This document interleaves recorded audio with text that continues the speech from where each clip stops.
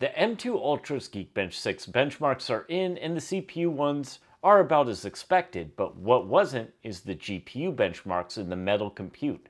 But before we get into this, I feel like we should actually talk about one of the things that doesn't get discussed that much. What are Apple's GPU cores? If you notice, the M2 Ultra comes in 64 and 76 GPU cores, but if you look at an Nvidia GPU like a RTX 480, it has something like 8,700 some GPU cores. I feel like this is never discussed how these are alike and how they're different and how they relate to each other. So let's talk about that. To put it pretty lightly, there has been quite a bit written about Apple Silicon and its unified memory. Just as a quick refresher, its system memory is not divided into two different pools for CPU and GPU using RAM and VRAM, but instead shares the same pool of memory. This can be very beneficial as it simplifies system design and can reduce memory latency, but also has the potential to limit the maximum performance of individual components. Overall, unified memory is much more efficient because of less data duplication, and it has the ability to dynamically allocate RAM as it needs to the GPU and CPU, and there's a faster communication between the GPU and CPU. Unified memory is not a new design, not even to the Macintosh platform, where Intel Macs like this one use an integrated Intel GPU that uses a shared memory model. In fact, you can even find it on old video game consoles like the N64 and the Xbox 360, and pretty much every new console under the sun. The PlayStation 4, the PlayStation 5, and the Xbox Series whatever. I always forget the names of those. And on that note, they really should give that PlayStation guy who names the consoles a raise. The PlayStation 1, the PlayStation 2, the PlayStation 3. That man is a f***ing legend. In the Apple Silicon universe, GPUs are described by their core count. And for Apple in its infinite wisdom, makes almost zero attempt ever to explain these. So that's what we're going to attempt to do, understand general GPU hierarchy. And this will be a fairly surface level explanation of Apple GPUs.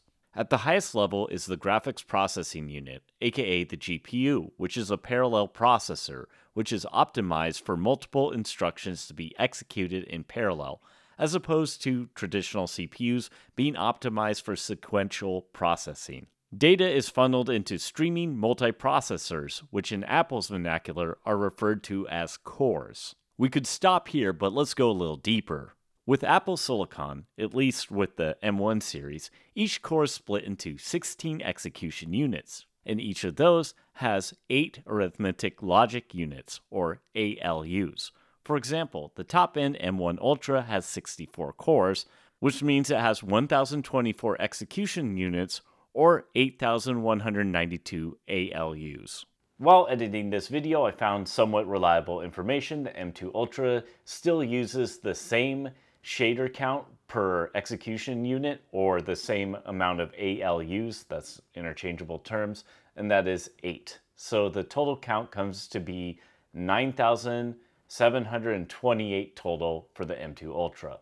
When you look at an Nvidia GPU like the RTX 3080 and see that it has 8,960 CUDA cores, these are the ALUs and not the same as Apple's GPU cores. ALUs are the fundamental computation units optimized for efficient arithmetic and logic operations, meaning they're more of an array of specialized processing units. Due to the sheer number of ALUs in a GPU, they're able to perform a large number of operations in parallel. For certain types of computing tasks, they vastly outperform a CPU, such as graphics processing, but also in computational biology and physics, machine learning, deep learning, video processing, data viz, and of course, crypto.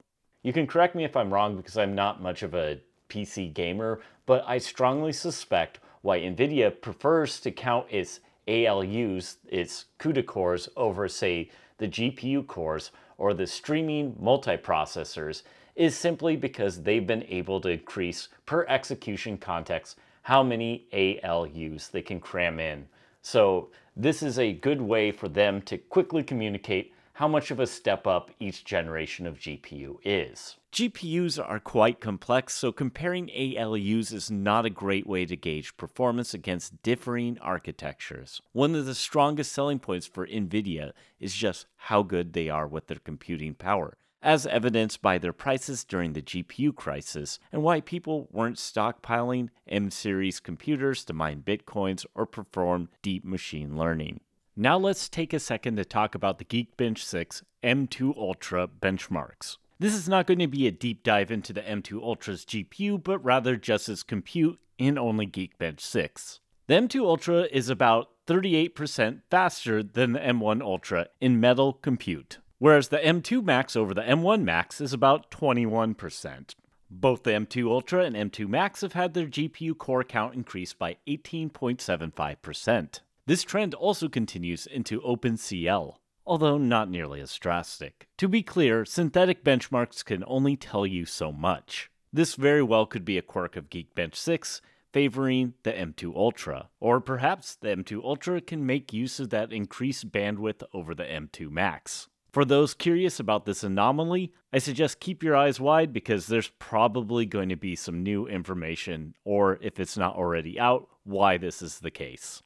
Apple is still a generation behind in its top-end GPUs, but it does make you wonder how the rumored M2 Extreme could have performed, as it would have topped out at 152 GPU cores, but it would have probably started at maybe $20,000. It's easy to speculate why Apple probably axed this SoC. Even if the M2 Extreme somehow achieved 2x the performance, this still would have only been roughly that of an Nvidia GeForce RTX 480 in OpenCL. It's very unlikely Apple will catch its competition anytime soon, especially at an attractive price point. Sadly, Apple has little interest in dedicated GPUs, at least for now. Check out this recent clip from John Ternus, Apple's Senior Vice President of Hardware Engineering. I mean, fundamentally, we've built our architecture around this shared memory model and that optimization, and so it's not entirely clear to me how you'd bring in another GPU and do so in a way that is optimized for our systems. It just hasn't been a direction that we wanted to pursue.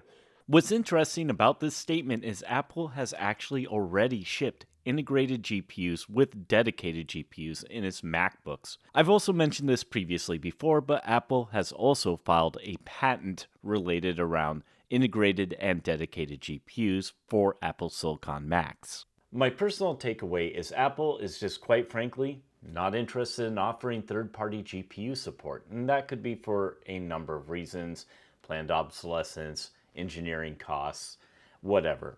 But the case is, Apple is not going to support third-party GPUs, not with this generation of Mac. Well, I think this is as good a place as any to close out this video. And I'm probably going to get called an Nvidia fanboy for like the billionth time just because I'm willing to look at what they offer. I have some good content coming from my classic Mac Pro and also my Mac Pro 2019, so stay tuned.